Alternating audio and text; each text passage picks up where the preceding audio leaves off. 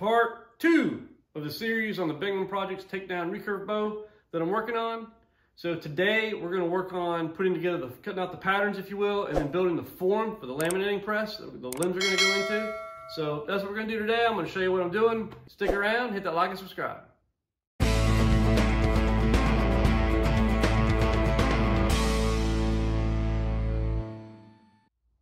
All right, so in the first video, I mentioned that I'm probably going to do the heat box and then do the laminating press. And as you can see, here's what happened after church Sunday when I went to the hardware store. Okay, we need 2 full radius sheets of 1/2 inch plywood to make the heat box. And they're like over 70 bucks a sheet now. New rule has been, so we got to come up with some other method for the heat box because I'm not paying for 2 sheets of plywood for $70-something each. So we got to come up with something else. So yeah, so price is just way too much. So we're gonna do a different method. Been on the trad gang, talking to some guys there, give me some tips on what to do. So I got some ideas, so we'll show you what we're gonna do about that when we get to that spot. So I changed gears and decided to focus on the laminating press. So I already had some lumber that I had for this. So what I'm gonna do first is I've got the plans that Bingham provides in these projects. And first thing, I've got some parchment paper, and I'm just gonna take this down the plans. I'm gonna trace over these plans so I can cut them out on the parchment paper and then kind of move that to some poster board, something a little bit sturdier, and then cut that out. So I've got the plans copied to, or the templates, if you will, copied to some poster board. And I'm gonna use that as my template. I'm gonna get that ready to go. And then I'm gonna explain to you what we're doing about how we built up the laminations to build this press, if you will.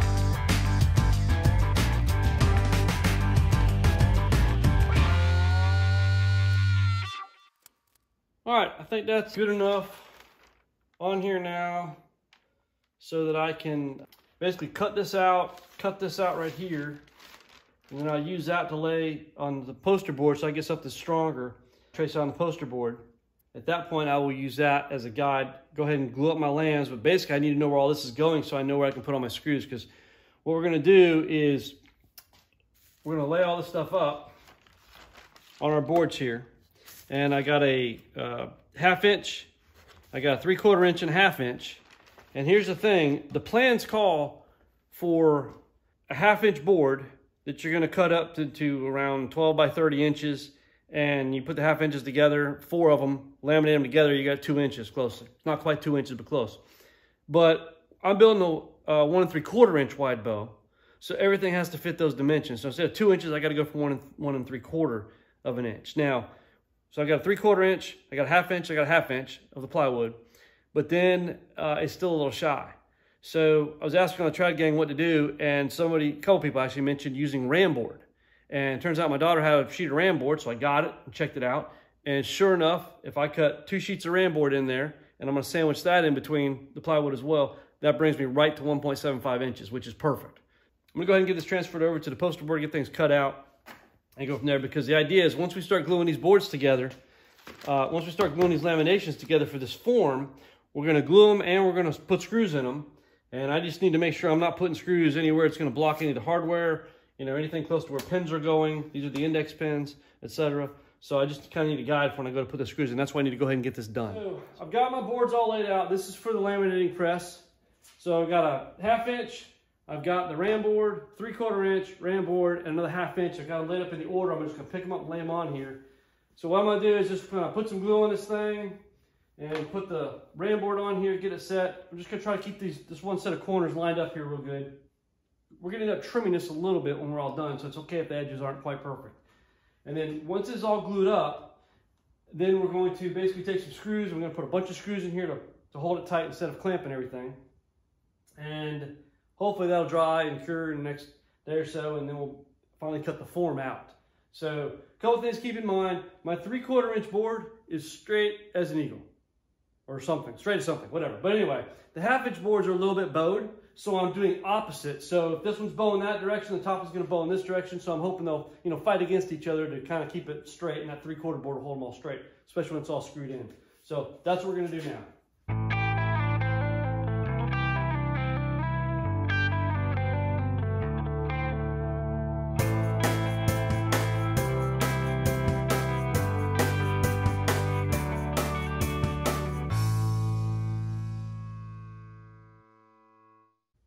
All right, so now I'm gonna go ahead and screw this stuff down. I'm gonna try to use drywall screws if that'll work. The reason I went ahead and got the template is because you don't want to put screw holes in here where you're going to cut or where this hardware is going to go. So just kind of be cognizant of that fact. So put your screw holes elsewhere.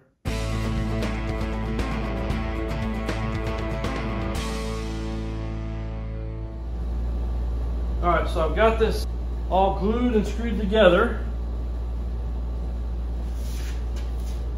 And again, we're going to trim this once we're done down to size. It's going to be a little bit, it's going to come trimming off there. So glued and screwed at this point. So we're going to let this cure. So now the form's all dried up. I've given it about 48 hours or so. Plus the screw together. Probably didn't need to give that long. I wouldn't need what I'm doing, but just didn't have time yesterday. So, but it's all glued up, screwed together. So what we're going to do first of all is obviously you see some edges here. So we're going to trim this up to square everything up real quick on the table saw. And then I'm going to check the measurements because I think we're going to bring it to, we're going to drop it down about a ½ inch on each side, I think, to line it up with the right measurements for the template. And at that point, I'm going to go ahead and draw the template on here, basically, and then we're going to do a rough cut on the bandsaw to get the template cut out.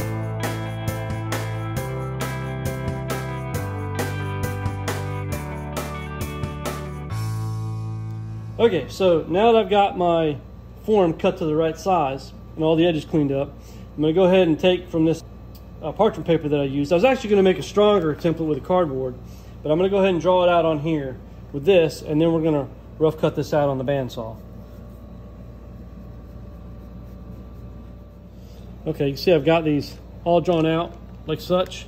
We're going to extend this off so we know to cut, but before I do that, I want to get these holes marked. And so what I'm going to do actually is I'm going to get the hardware and lay it on here and just poke a punch hole through that.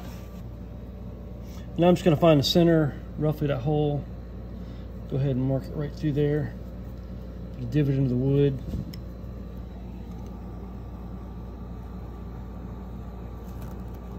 Then I've got that marked back in. I'm going to come back and find my divot holes and get those right in the center. That's pretty good. And I'm going to mark these holes in my form. Okay, I got my circles marked for the hardware, and I went ahead and extended the lines here for these curves. So the next part, we're going to cut this out on the bandsaw. And again, I'm not going to go right to the line. I'm going to give myself some room, because what's important, especially on the bottom part of the form, is this needs to be a 90-degree angle between the top and that side. It's got to be a perfect 90-degree cut because you want that limb to lay flat. So I'm going to get close to the line, but I've got a couple thoughts on how I'm going to make sure it's perfect 90. So I'm not sure what I'm going to do there yet, but got some good ideas from the guys at Trad Gangs.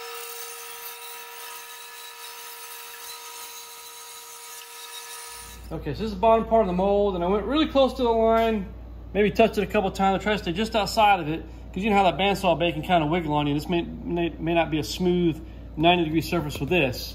So we're going to clean this up once we get done. I'm going to go ahead and cut the top mold piece out next.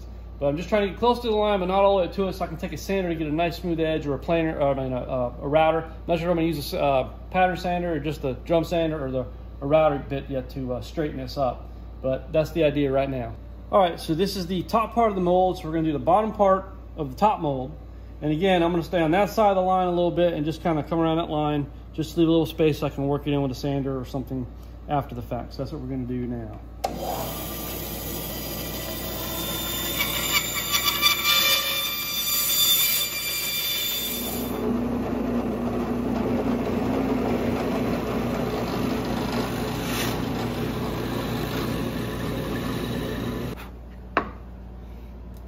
Okay, there you go. Make sure you got a board underneath it to help prevent tear out. All right, so the form has been basic cut out, got the holes drilled for the mounting hardware. The next thing we're going to do is go back and finish all this and get this to be a nice smooth curve and work our way out to the lines. All right, so on Bingham's video, what they do is they show you basically once you cut next to the lines like I've done, they basically put you on a drum sander, either on a drill press or if you have a drum sander, and basically they have you kind of work it down to the line as far as sand everything down to get it right to the line that was drawn on there. So on the bandsaw, you don't want to cut the line, so you don't want to go across it, but use a sander to get you close.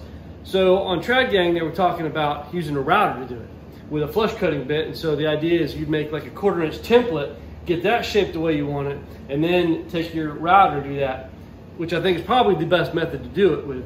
but I don't feel like my skill level's there with the router to be able to do that. I don't think my table is gonna be good enough, and if I took the router off the table, I just don't think I have skill. My God, so I don't want to risk it. So I try to do the sanding method with my sander on the top piece, because that's not as important. And I felt like I got a good curve in this wood here, and I checked it, it's 90 degree all the way across, so that's the most important part. So since I was successful with that, I'm going to continue with that method with the bottom piece, just sand it to the line to get this mold finished.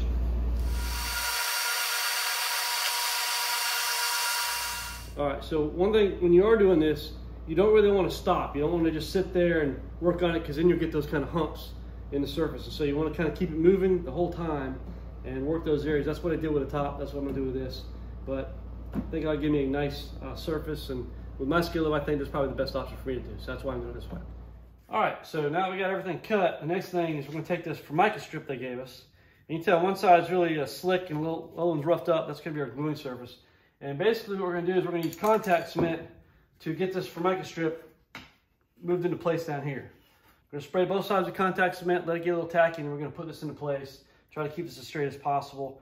And this is obviously longer than I need, but I think I'm just going to glue it in and then cut off the excess once it's glued in place, so I know, I don't have any issues with it. So that's what I'm going to do, is go ahead and get the contact cement on here. I've already shook this can up. I've cleaned both surfaces of this and the wood. And so now I'm going to just start spraying the cement down. Oh.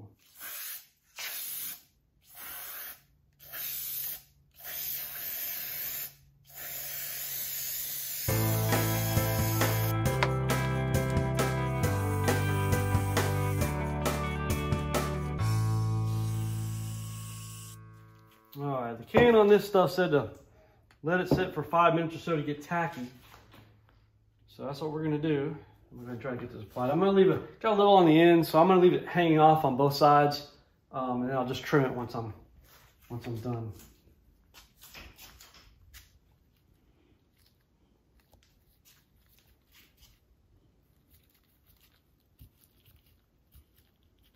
I was wondering how good this was gonna adhere to this. It's actually adhering pretty good.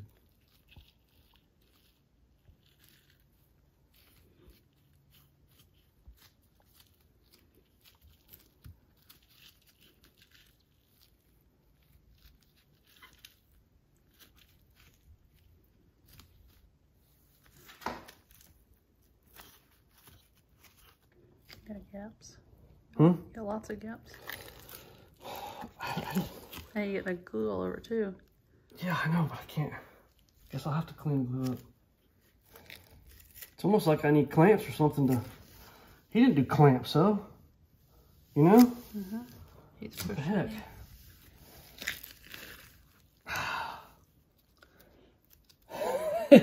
Boy, it looked a lot easier when he did it on the video. It was like boom, boom, boom, stick it down and it just stuck, right? So I was saying there's a lot more pressure on this Formica than what was shown on the video. All right, well, this definitely was not like the video. The video, they kind of sprayed one thing, sprayed the other, popped the Formica in, it went right in, it stuck, and everything was great.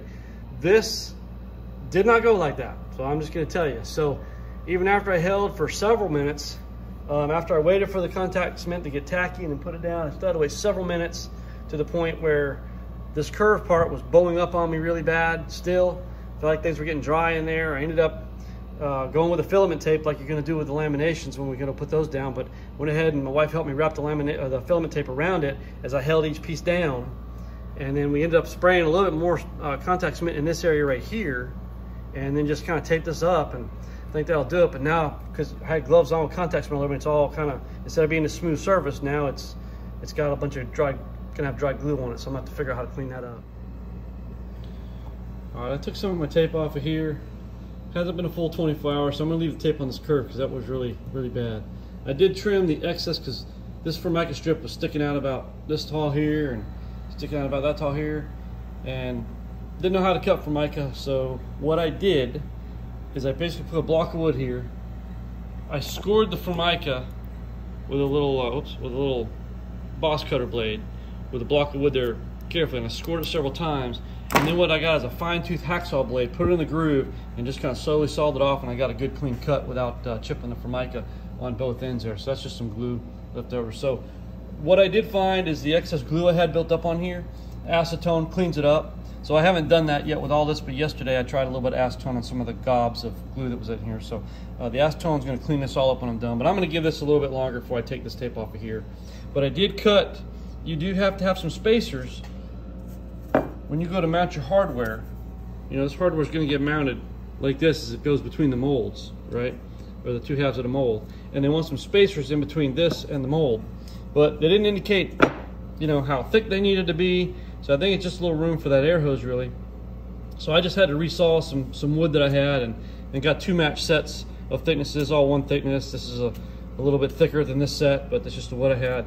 So as long as this is on one side and this is on the other and they're matched, I think we'll be fine. And so those are ready to be put on, but I'm gonna wait till I get the tape off the mold and clean this mold up before I put that on. Yesterday, you know, when I glued this piece of Formica on, contact cement was getting everywhere. It was really hard to do, but it looks like it's stuck now. I've used the filament tape to try to hold it in place overnight. It's done that, but I was left with tons of goopy contact cement all up and down this piece of Formica. And the whole point of this is having a smooth surface. So what I did is I got some, close that here. I got some acetone that I got and some cotton balls. And I just kind of rubbed the acetone and got all it down so it's really, really smooth now. Got all the glue cleaned off of this, so back to smooth surface, so that's good. Next thing we gotta do is we gotta drill the pins. So this mold can be for a 58 inch, a 60 inch, or a 62 inch takedown recurve. And so this is the 58, 60, and 62 positions. And you gotta mark your center line. The blueprints tell you where to put these things. And basically what I'm doing now is I did a pilot hole, and now I'm gonna take them down with the full size that I need to go into it. And you want to go so you're perpendicular to it, you know.